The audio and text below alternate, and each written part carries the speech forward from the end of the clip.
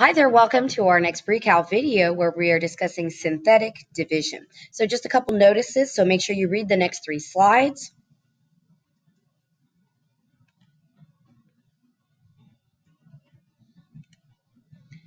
And this one is really just showing you that update in your syllabus. You can really see that week 4 we're just focusing on synthetic division and the remainder.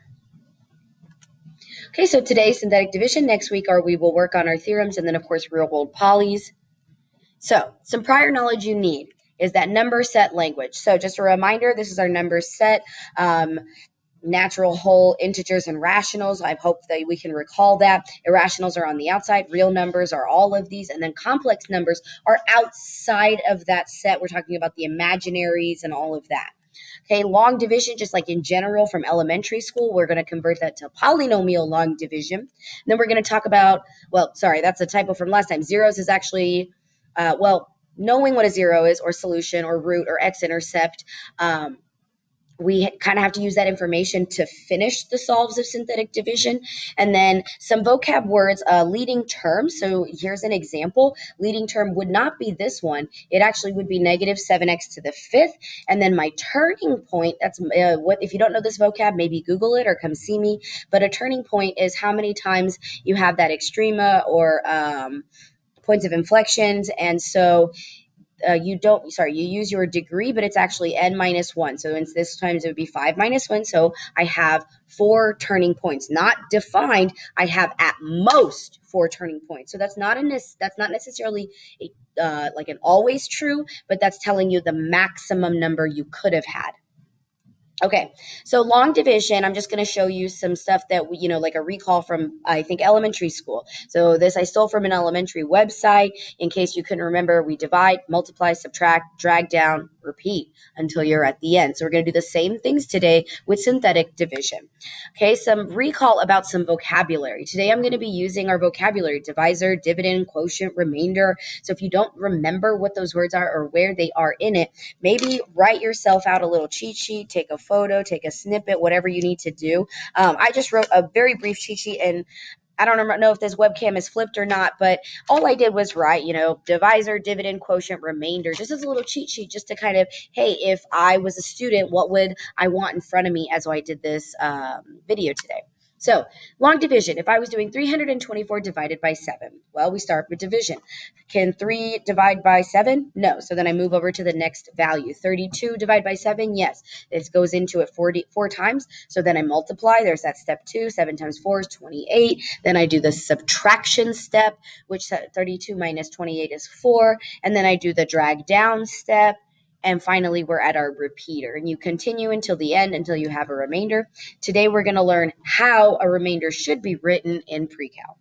So, brief recall. Now let's look at polynomial long division. So, consider this polynomial function. F of x is equal to 6x cubed minus 25x squared plus 18x plus 9. If you know that f has a 0 at x equals 3, then you also know that there must be a factor of x minus 3. So basically, if I know I have a solution at 3, then what is that if in its factored form? If you're struggling with this concept, again, see me, or you can wait until the next video when we actually talk about the factor theorem. Because you know that this is a third degree polynomial, then if I factor out an x, what's left? So what's 6x cubed divided by x? X squared. That's that second degree polynomial they're talking about. So I know I have this, x minus 3 times some second degree polynomial. That's all they're saying. So how do I use that information? Okay, well, let's divide it. The way it looks right now, that's kind of ugly. But I'm going to ask myself some questions. Is it in descending order with my leading term in the very front?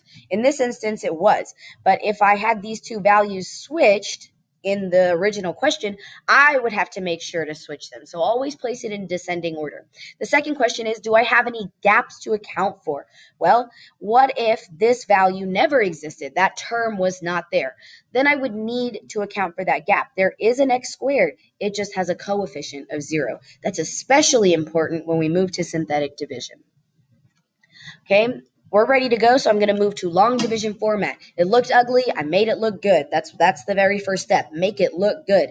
Descending, gaps, put it in your long division format. So the very first thing we're going to do is the step 1 of normal long division. Divide, then multiply, subtract, drag down, repeat. That's all we're doing. Let me show you how. So we're going to divide 6x cubed divided by x. That is 6x squared. I don't place it anywhere willy-nilly. I place it in the correct column. They match. Now I'm going to do my multiplication step. But what do I multiply? This fact and this one. So I multiply these together. So here's where, so x times 6x squared is 6x cubed, and that's where this one came from. Negative 3 times 6x squared is negative 18x, so that's where this one came from. Step 4, the subtraction process. Hey, really quickly, a brief self-check. Does your leading term cancel out? Then you're doing it right. Okay, so I'm going to drag that down, but before I drag that down, let's actually look at that subtraction. So a common thing I would see here is that students would try to do negative 25 and negative 18, and they would get a big negative value, but that's actually not what's happening. Do not forget to distribute this negative over. We usually remember this one, but sometimes we forget this one. So this actually becomes plus, and that's why it's negative 25 and positive 18 gives me negative 7. So I dragged it down, and now I'm going to repeat. So divide negative 7x squared by x gives me negative 7x. I place it in the correct column. Then I multiply, subtract, and drag down again. All right, one more time. Divide, place it in the correct column, multiply, subtract, and this time we're going to verify because we're at the end. We're at the last one that we dragged down. So 2 things about the remainder. If it was 0, we're good. That's it. Continue to the slide where I'm going to show you how to finish the problem. If it didn't equal 0, we would write it as a polynomial remainder. And I've got a slide on that as well, so just be a little patient. All right. So at this point, this is where we finished. We divided and we ended up with this on the top. This was our quotient. But am I truly done? I want it in its full factored form. That means I want single x's. I don't want x squareds or x cubes, or I want it in its fully factored form. This is what we call the depressed polynomial. No, I'm not talking about depression. I'm talking about the form of depressing to make smaller. So if you've gotten down to the point where you have reached x squared, that's a quadratic polynomial. We should recognize how to factor it in one of the multitudes of ways. A times C, the box method, the reverse FOIL, what else is there? By grouping. There's so many different ways to factor, but if you hit x squared, that's enough. So let me show you the rest. So that means technically this is equal to the factor of this times this. Well, isn't that how the opposite of division works? It sure is. But I'm not fully done because I can factor this. So I went ahead and factored it. Ta-da! It's factored. So that's my end factor. It's not my end fully answer because typically we want our polynomials in their solution form. That means I set it equal to 0 and I solve each factor by itself. So x minus 3 equals 0 becomes x equals 3. 2x minus 3 equals 0 becomes 3 halves. 3x plus 1 equals 0 becomes negative 1/3 because each time you're solving for x. That's it. That's all we do. So all I'm going to do from now is show you how to do this using synthetic division. These steps still stay the same, no matter what, no matter if you use synthetic division. The moment you make it to x squared, the depressed polynomial, the moment you make it to x squared, factor, set to 0, solve for x. So really quickly, let me talk about the polynomial remainder. If you don't have a remainder equal to 0, you have to write it as remainder over divisor, where x cannot be equal to, the bottom cannot be equal to the divisor 0 point. So what that means is, you can't divide by 0, right? Okay, so consider the following worked example. We have all of this. I've already worked it out. We do have a remainder down here of negative 5. So you guys in the past are used to writing just r negative 5 or remainder negative 5. But now I'm going to show you that's not quite how we do it. Finish the expression. It should not say remainder negative 5 because that's not a workable solution. So how do I make it a workable solution? This is the notation I just showed you. Ta-da! Now it's a workable solution. And I've given the point where I could not ever exist. And what do I mean by that? I set the bottom equal to 0, solved for x, and that is my no point. That is my domain restriction. X cannot be 0 in the denominator. But if you look right here, this is a true expression. I could plug a value into this and get a value back. I can't plug a value into this because of that remainder -5. So difference. Alrighty, let's move to synthetic. Oh, sorry. Here is an example for you to try on your own. Absolutely come show me this in class. Synthetic division. This is a shortcut that we use, and what we do is we in fact suppress the variables of a basic long division problem. That's all a synthetic division really is long division, and you suppress the variables. And by suppress, I mean disappear them, make them go away. So here is an image of a synthetic division. This is all we're going to do. So we're going to create our coefficients, then we're going to add down, multiply, swing across. Add down, multiply, swing across. Add down, multiply, swing across. And whatever is the final is your remainder. If it's 0, then you know that you're good to go. If it's a real number, then that is your remainder. You have to use that remainder notation. That's correct. Now, something to note here, what did I start with? I started with a cubic. So whatever I divided by, the first should help me out. So x cubed divided by x to the first becomes x3 minus 1, which becomes x squared. So this 2, -11, 32, those have to be x squared. So that's where this came from. 2x squared minus 11x plus 32. It just follows the pattern in descending order. And then, of course, the remainder if there is a remainder. All right, steps for writing synthetic division. You are welcome to snip this, copy this, whatever you need to do, but I'm going to go through them as well as we go. So here's my first example. If we look back at example 1 that we did together, I have all of this crazy. But what happens when I suppress the variables? Wow, it's a little easier to look at because it's just numbers. It looks chaosy right now, so let's adjust the chaos. So what I'm going to do is I'm going to swing it over into this format. Now, it's already set up, but let me highlight some relevant information. Where did these numbers come from right here? Where did 6, -25? So let's watch. 6, I brought 6 here. -25, I brought -25 here. Positive 18, 18. 9, 9.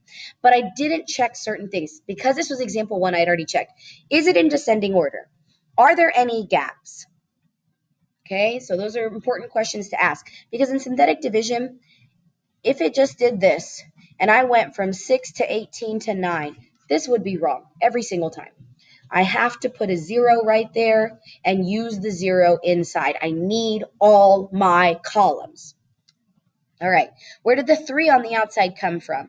That is part of the synthetic division definition, and that's going to come from that your factor on bottom, x minus 3. It always has to be in the form of x minus c, and so this will always be c. You solve for it. So x minus 3 equals 0 plus 3 plus 3. That's why the negative becomes positive. You'll see in a little bit what happens if there's a value in front. Again, it's a simple solve. So if it said 2x minus 3, we'd set it equal to 0, add 3 to both sides, and then divide by 2. And so your new number here would actually be 3/2, and you'd have to do a fraction. I have a question exactly like that I'm going to do next. But let's move forward. Where did all these other numbers come from? So if I ignore all these numbers for a second, and I just was looking at this, I left myself one line of space, I drew a line, and I have one more line of space. How do I do this? Well, like I said, we're going to add down, we're going to multiply, and then we're going to drag across. Okay, so let's see what that looks like. Add down. There's nothing here, so 6 plus 0 becomes 6. 6 times 3 becomes 18. I swing it across. Add down. -25 plus 18 is -7. -7 times 3 is -21 because I swung it across. 18 minus 21, -3. -3 times 3, -9, swing it across. 9 minus 9 is 0, so that means my remainder is 0. From here, what do I do next? I plug in my x's, but before I can know how many x's I have, let's check where we started. We started at a cubic. That means if I divided by 1, I'm at squared. So x squared, x, there's technically an x to the 0, but nothing, and then that's good. So that's my answer, 6x squared minus 7x minus 3. Hey, we already knew that. So from here, you know what to do next.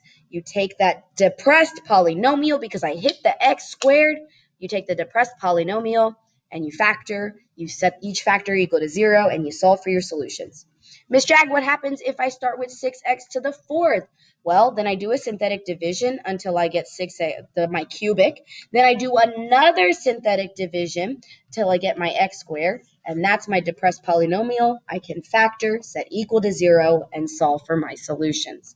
But let's see one where the coefficient is not equal to 1, this one right here, where you know you're about to get a fraction right here. So I did this. I set 2x minus 3 equal to 0 for us, and I know that this is actually going to be 3/2. So let me show you what I did.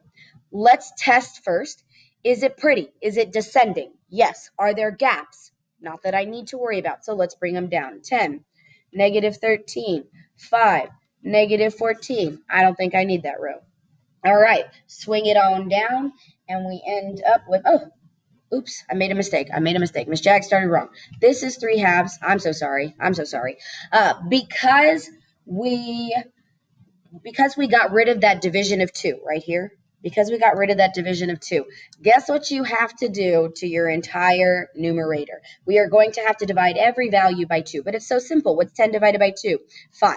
What's negative 13 divided by 2? We're going to be nice and easy. Negative 13 over 2.